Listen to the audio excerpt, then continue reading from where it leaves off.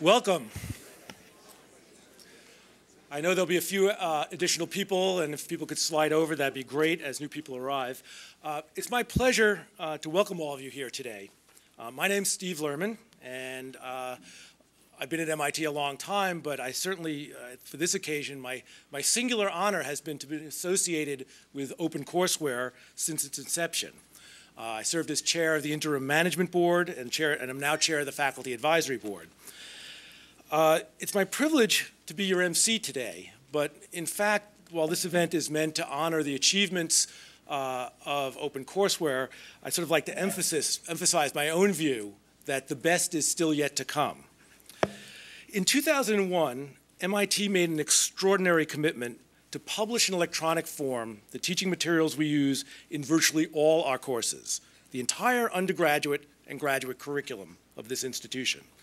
And we committed to make those materials freely and openly available for any non-commercial purposes, including giving people the right to reuse them, to modify them, and to repurpose them in other ways for educational and research purposes.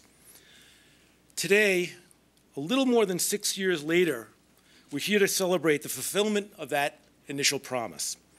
This accomplishment was possible because of the dedication of the MIT staff and faculty, the commitment of a dedicated OpenCourseWare staff, the tremendous financial support of donors, and the extraordinary leadership of the MIT senior administration.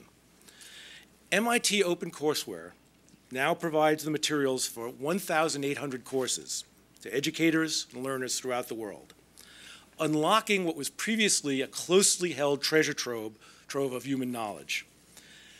Astonishing figure. To date, these materials have reached an estimated 35 million people.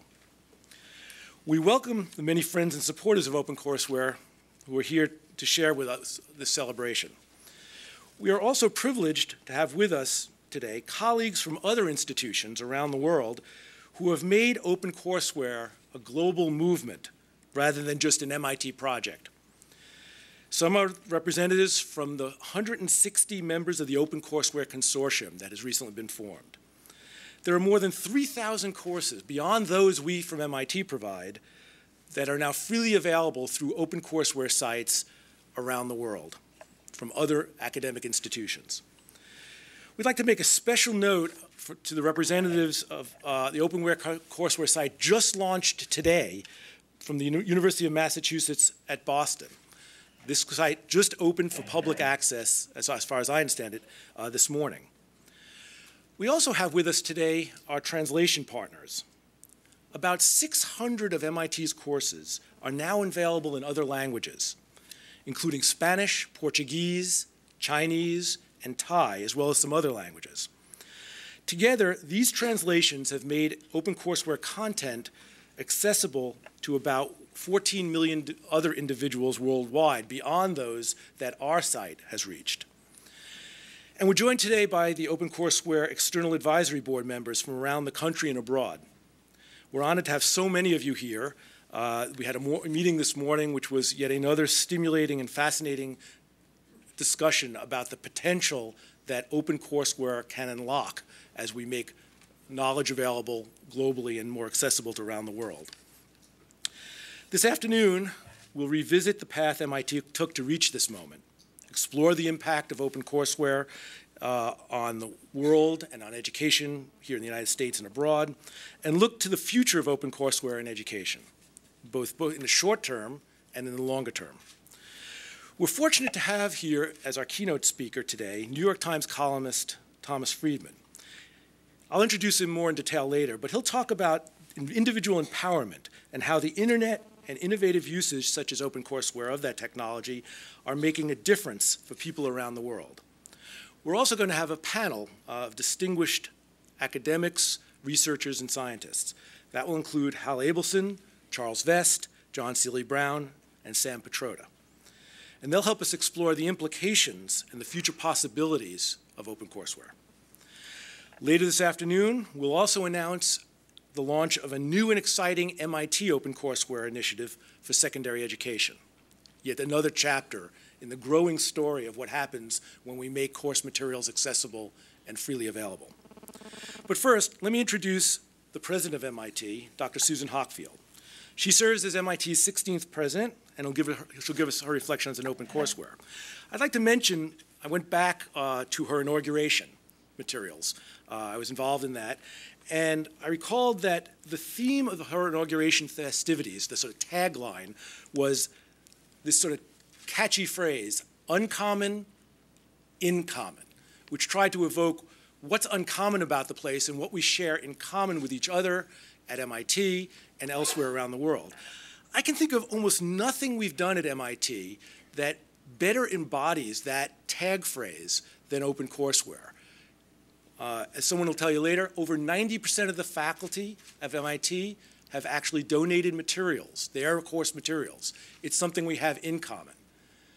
And the uncommonness of the decision of MIT in around 2000, 2001 to take those materials and make them freely accessible is truly uncommon. So with that, I'm going to turn this over to Susan.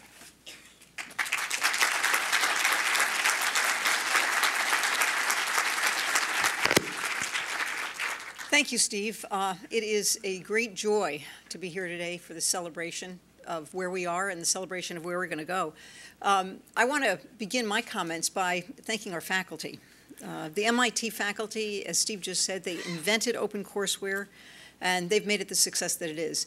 Like so much of MIT, it's also true for OpenCourseWare, our faculty are the real stars of our show. It was a committee of faculty from MIT that first proposed the idea of OpenCourseWare in 2000. And since then, Steve just said, about 90% of the MIT faculty have participated voluntarily by contributing their teaching materials to the free and open publication in OCW. Now, I'd say voluntarily. This is the nature by which we do the work of the university. Our faculty do things voluntarily, and it is simply wonderful that our faculty chose to participate in OpenCourseWare at such a level. It's a remarkable level of participation, 90%. I'm not sure there are many things, or even one or two things, that you could say all of our faculty have chosen to do in unison, the way they have chosen to participate in OpenCourseWare. And it really underscores the dedication of our faculty to MIT's teaching mission. Often people think of a place like MIT, which is a very profound research mission, and imagine that our faculty are only devoted to the research mission. But we are enormously benefited by our faculty's dedication to the teaching mission, and they take this responsibility very seriously. Our faculty are passionate about teaching, and they're remarkably good at it. Over the years, this has been reflected in the admiration MIT students have for their professors.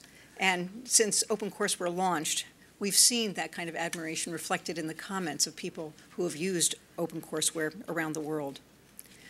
In addition to the faculty, our students have played a seminal role in OpenCourseWare. They've been integral to its success, both as OCW staff and as collaborators. MIT students have helped to publish the faculty materials and have contributed content.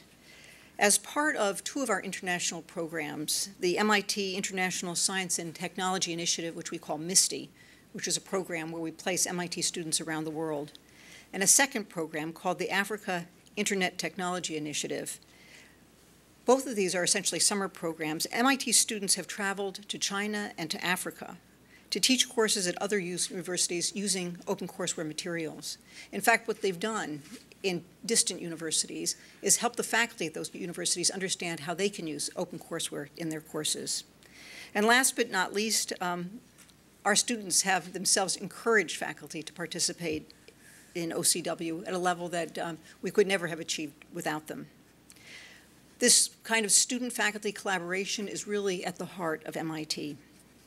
Now, in addition to the students and the faculty, there are an enormous number of individuals, advisors, institutional partners, and of course the OCW staff, who deserve our thanks for their remarkable dedication to OCW and to the realization of its promise that we're celebrating today.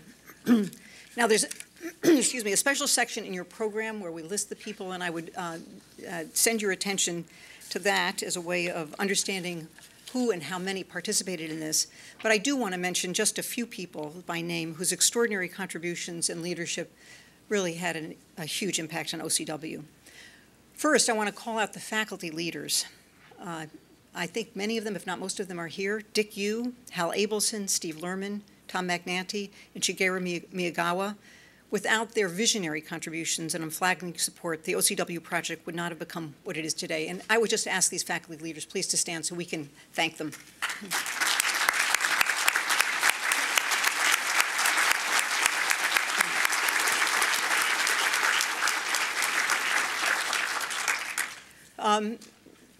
Believe it or not, institutional leaders sometimes have a role in what happens that's good at a university. And there are two past institutional leaders who were exceptional and absolutely unwavering champions of OCW from its initial concept to its inception and through its initial stages. MIT President Emeritus Chuck Vest, now President of the National Academy of Engineering, and former Provost of MIT Bob Brown, who's now President of Boston University, were tireless advocates of OCW both on and off campus. Their leadership was instrumental in securing the funding that allowed MIT to get started and, in bringing early skeptics of the program on campus to understanding some of the opportunities that OCW presented. I don't think Bob is here, but Chuck is, and let's thank Chuck also.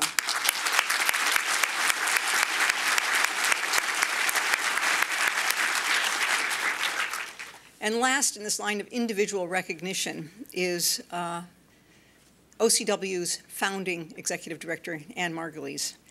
Anne, much to our sadness but joy in her next opportunity, she left MIT earlier this fall to take a role in public service with the Commonwealth of Massachusetts.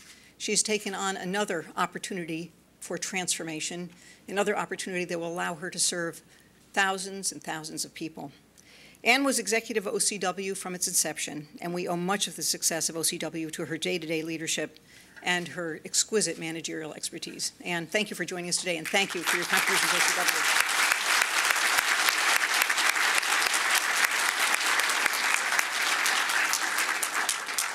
Now, what you're going to hear about today are a lot of numbers reflecting the use of OpenCourseWare and, numbers after numbers after numbers that express the success and the penetration of OCW into, the minds and lives of many. I would just provide one anecdote. Everywhere I go, all over the world, people provide me with OCW anecdotes, and they capture in interesting ways the spark of curiosity that got lit, the satisfaction of an educational desire that was made. One insight into the impact of OCW actually comes from my daughter, who is of that young generation, who is, lives out there on the frontier of technology. I only visit the frontier through her and our students. I'm not out there myself. I'm too old. But in the middle of September, I was on a trip, and I was talking to our daughter on the telephone, and she said, "Mom, you've got to go on iTunes Video. This is not a site that I have bookmarked, I can tell you." She said, what you'll find on iTunes Video are some MIT courses. But what she was pointing out to me is that iTunes Video does a best 10, a top 10 ranking. It's always changing, telling you what the top 10 courses are. The top 10 videos are. Now, you all probably know that iTunes has a segment of the site that's iTunes U, so iTunes University. This is not iTunes University I'm talking about. I'm talking just about iTunes Video. For a week or two, I don't know how long it lasted, but certainly for the middle week in the middle of September, there were 2 OpenCourseWare sites, videos that were ranked in the top 10. Guess what they were? Number 3 was classical mechanics. We know it as 801. Number 7, differential equations, 1803. Go figure. I mean, what this expresses to me is the hunger in this world for quality education, the hunger for great educational materials, and I would say, and reflect on that, is our joy in having provided OCW to a world that is using it so wonderfully. We're delighted that all of you have joined us this afternoon. Thank you for coming to help us celebrate, but also thank you for coming to partner with us as we reflect on OpenCourseWare and its impact, and we also think about where OCW might take us in the future. Now, the story of OCW is best told by the faculty who created it and the individuals who use it, so we will begin the afternoon with a short video that tells you a little bit more about OpenCourseWare. Thank you.